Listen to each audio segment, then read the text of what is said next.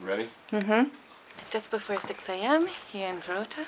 And we're walking to meet our taxi driver who is going to take us to Hoverla.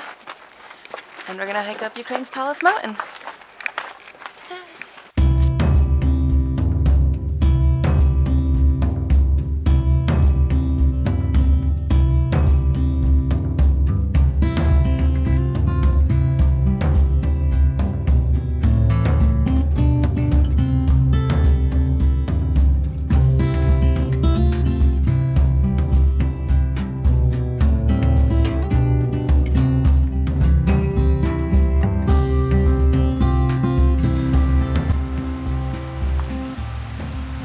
So we have made it to the trailhead. There's two different routes, and so they recommend that you go up like the longer, less steep one, which is 4 kilometers, and then you come down sort of like the shorter, steeper one, which is 3.5 kilometers.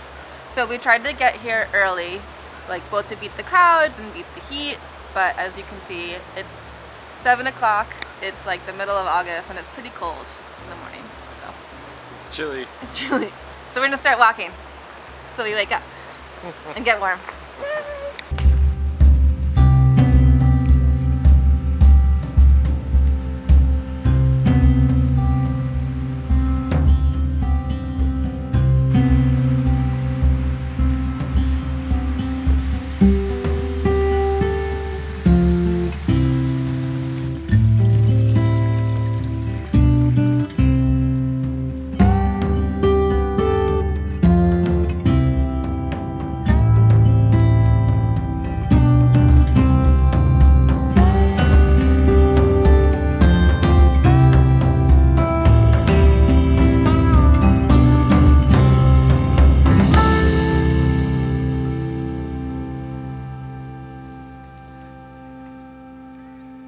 We are about an hour and a half in to the hike. We've hiked up about 350 meters, I think. We've got about another 1.2 kilometers and 400 meters left to go. We're above the tree line now, but as you can see, there's still some vegetation here. It's really pretty. I can see why people make this a bucket list item. The views are really nice.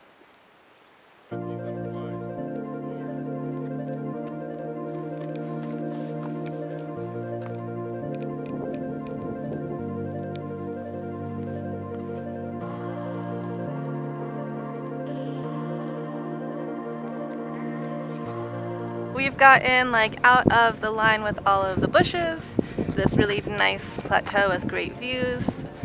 There's a sign here that says it's only half a kilometer to the top and it's going to take us 40 minutes. We'll see.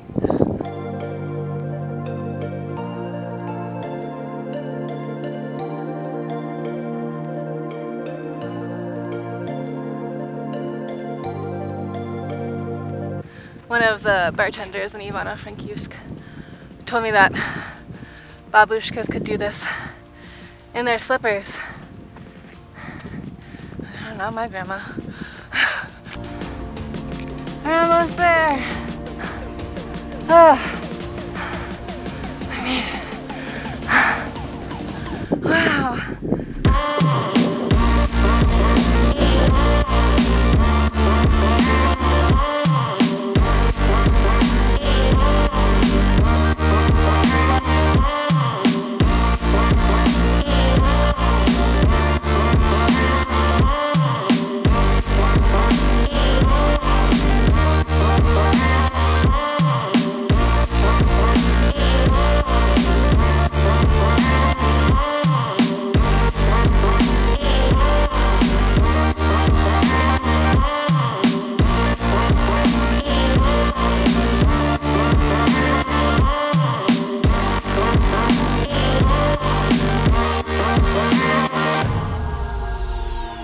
After about 3 hours of hiking, we've made it to the top of Goverla, Ukraine's tallest mountain, at 2,061 meters. This has been a Ukraine bucket list item for me for a while, so yay! We did it!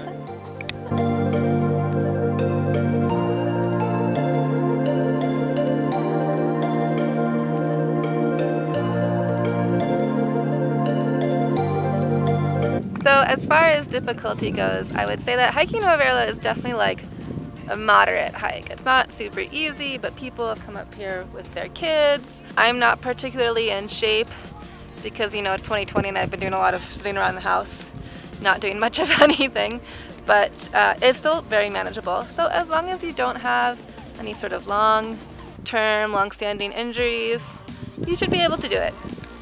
It's difficult sometimes, but it's definitely worth it too.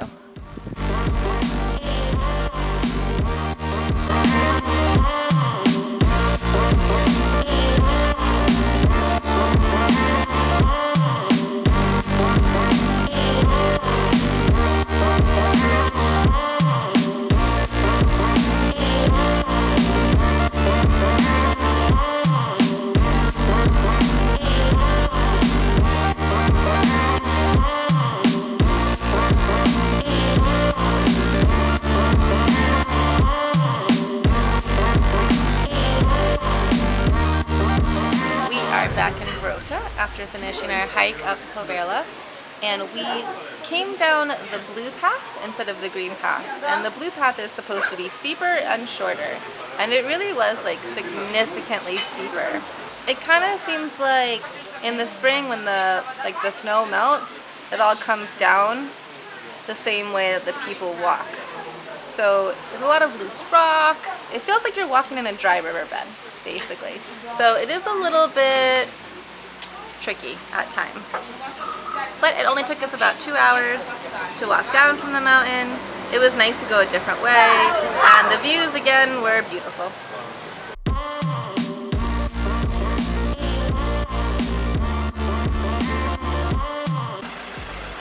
So we stopped here. Is this as far as we go? Or does he drive us more? Well, he's gonna take us more. We just have to pay for the car. Oh, okay. Okay, good. It's still a really long walk away, yeah. So I was a little bit nervous. And we came down. Oh, the food's ready already. It's just 6 a.m. Here. It's just before 6 a.m. It's just right. There's a bug right in front of the lens.